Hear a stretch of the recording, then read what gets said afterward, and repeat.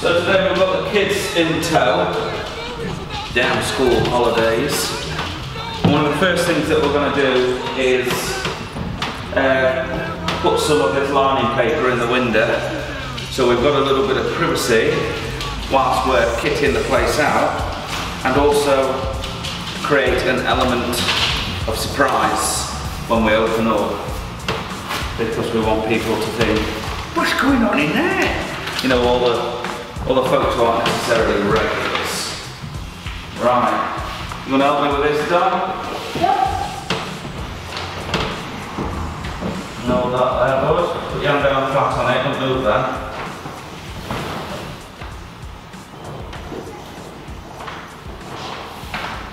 And that there.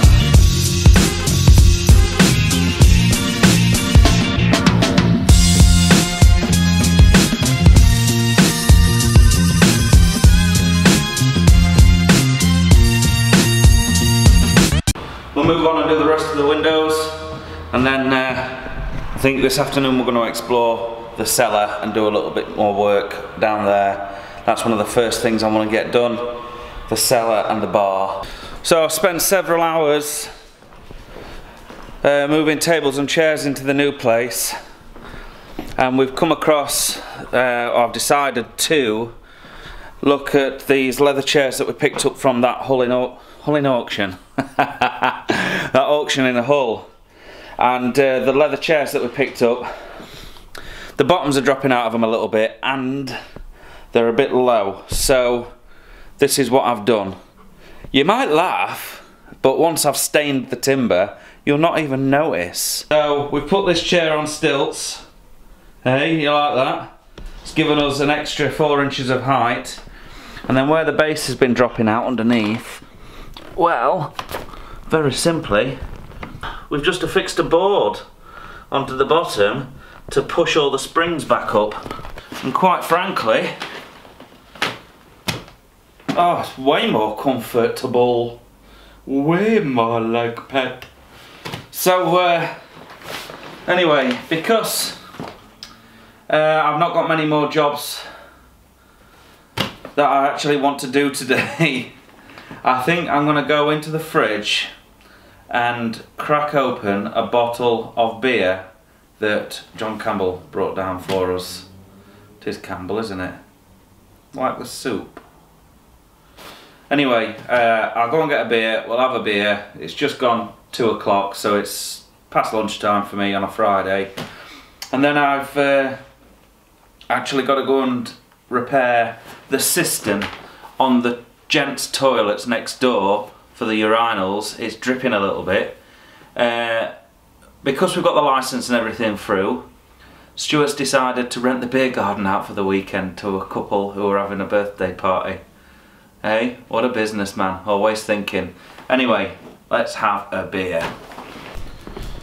Hey, go on boy, you nutcase.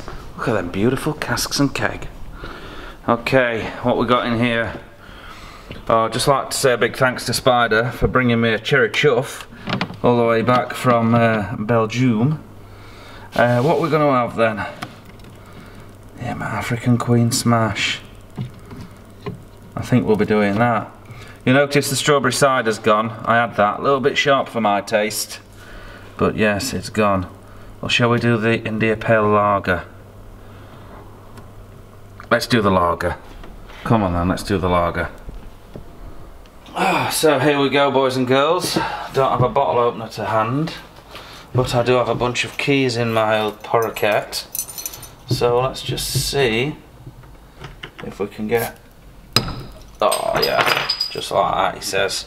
Right, cheers John boy.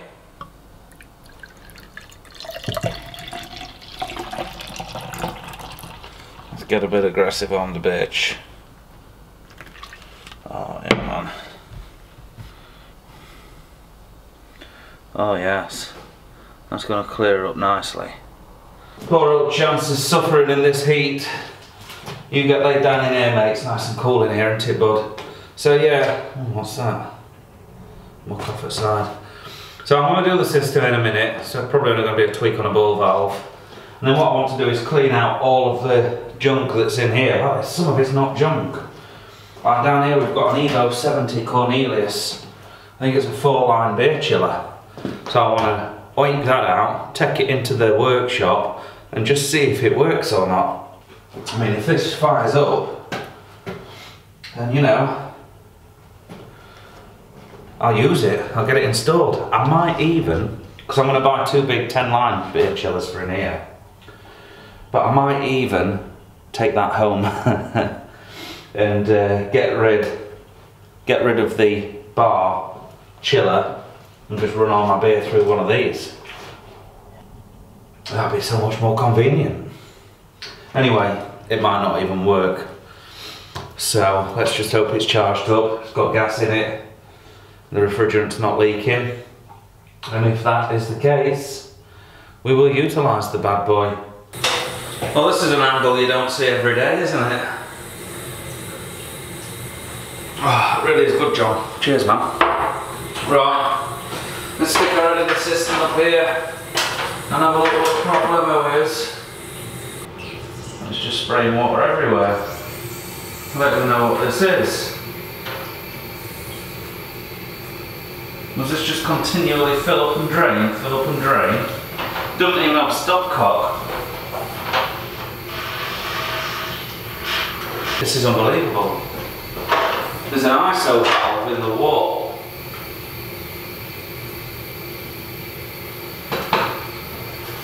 An electrical plate. I just need a set of pliers or a spanner. Spanner. See if this turns this off.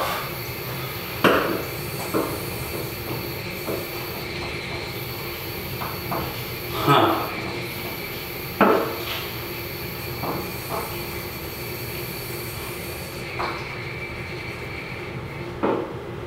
Ah, bingo. Found it. I'll show you.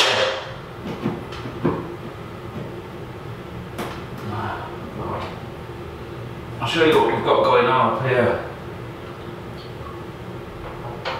I've never seen anything like it, if I'm honest. I don't know if that's how these work or not.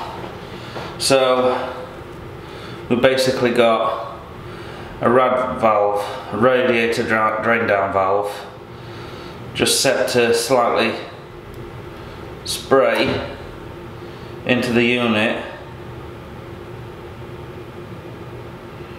and fitted on with one of these, and there looks to be, sorry Howard, there looks to be a little hole just there. You probably not see it. There's just a little pin, yeah, you can see look, a little pinprick hole just there. That's where it's leaking from. And we'll just zip this off. You can see that the stopcock coming through the wall. How weird is that?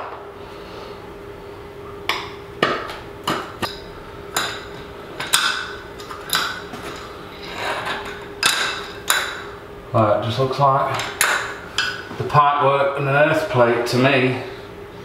Very odd. I'm going to take the ladders back off here and investigate, boys. Apart from the fact that I'm dying of heat exhaustion today, we're doing alright for tasks done. So I've just been on the Screwfix website because Toolstation didn't have what I wanted. I've ordered another one of these. I've ordered a new lock, thumb lock, because there's no key for this, for the cellar. So I'm going to change that one out altogether.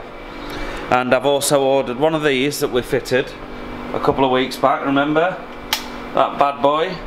Well, I've got one of them for the cellar and then 2 of the 4-foot, the smaller ones, for the 2 stock rooms. Because I just don't like having a light bulb dangling down where you can smash your head on it.